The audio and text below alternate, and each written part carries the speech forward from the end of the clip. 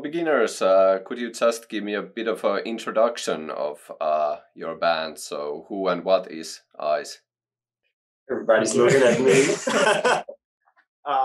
We're a five-piece hardcore band from Copenhagen. We make weird, nudely guitar riffs and songs about not having a good time, but still I don't know what I'm saying. Yeah. Okay, so your debut album, The Underperformer, it came out just last year. So, what's the origin story for your band? How did it all come together for you? Yeah. Well, hello. Well, the three of us used to play in another band, like me and Ken and Simon, and we quit that band, and then we started just making some songs, and we didn't have a singer, and then we played a year maybe, made some songs, and then we found out that Victor, the singer, was quitting his other band, and then we asked him to join us to do vocals, and he fortunately said yes, and then we played a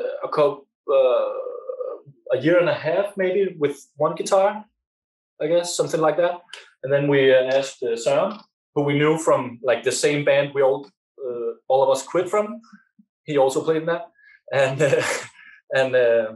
then he joined us for the Underperformer record. Okay, so you put out the live sessions from the Royal Danish Academy of Music, a bit of a bittersweet thing to do at the moment. So, what's the thinking behind these live performance releases? Well, first of all, it's a way for making up not being able to play shows, and we also did like a series of like 3 shorter session videos right here from our practice space, and we just wanted with this one to do something a bit more radio-like, and the guy who made it, Frederik Jacobsen, he's a producer here in Copenhagen. He just asked us. He is apparently also a teacher at the academy, and asked us if we wanted to come out and record in this old sick studio. And so it was a really sweet way of just feeling like you're doing something with the time as well, because it was a couple of months after the record came out, and we had played a few shows with like sit down audience, and so it was just a way also to keep it rolling, having some content as well, because that's kind of the only thing we can do right now. Yeah, how do you feel about streaming gigs? Is that something possible?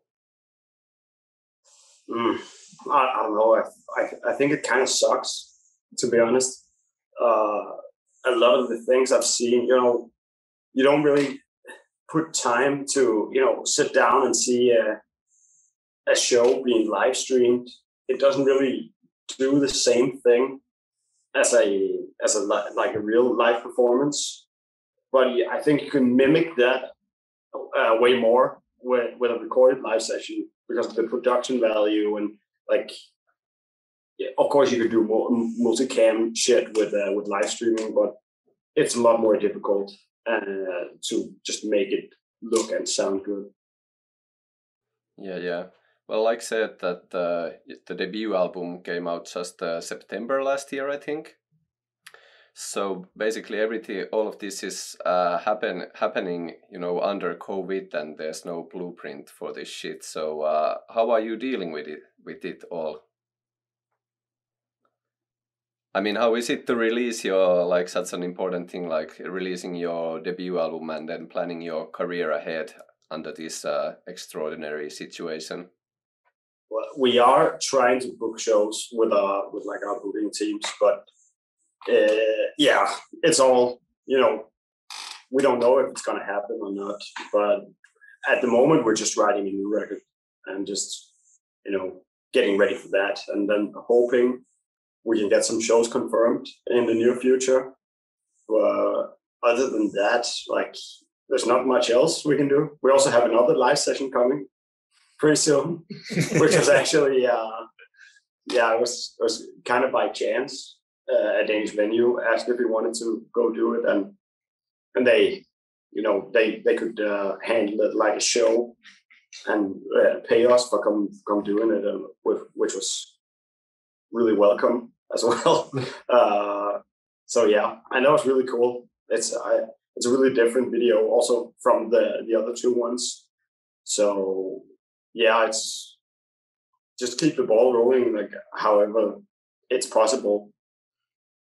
Yeah, was it like a difficult situation to put the album out, or was it just like when it was ready you wanted to put it out immediately?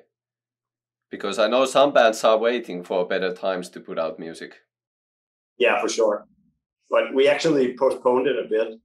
But that was when everyone was still ignorant about how long it was going to take. So I think our original release was in midsummer or something. Yeah. Midsummer 2020. And then we're like, okay, yeah, we're going to push it back till September. It's probably going to be fine by then. How wrong we were. And we actually thought about doing a release show. And we kind of planned it out. But then everything didn't disappear with the COVID, and just ended up making a listening party instead because we couldn't do a release show. Yeah, how is the situation actually there in Denmark? I mean, is there some, can you see some local effects already, or how do you think this time will change the music industry in Denmark? Will there be big changes? I think when it's possible to go to a show again, I think you'll see, well, at least for the first year or so after, you're going to see a lot more people at shows, because people will feel like they have been missing out for a while, and then they want to catch up. So I think when it's done, it's going to be really good for the music industry. But as it is right now, it's completely terrible. And our culture minister, she's a dumb piece of shit. And so yeah, she does. Yeah, they don't really support the venues and all the festivals for that matter in a sufficient way that should be possible for one of 3-4 Scandinavian societies. Yeah. Let's go back to your music then. The style is called metallic hardcore. So where does it all come from? What are your influences, and where does the inspiration come from for your music? And how do you, as a band, write your songs? Hello.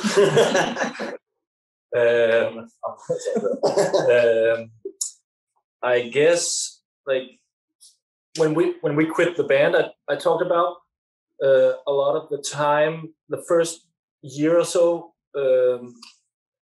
we really tried to get away from the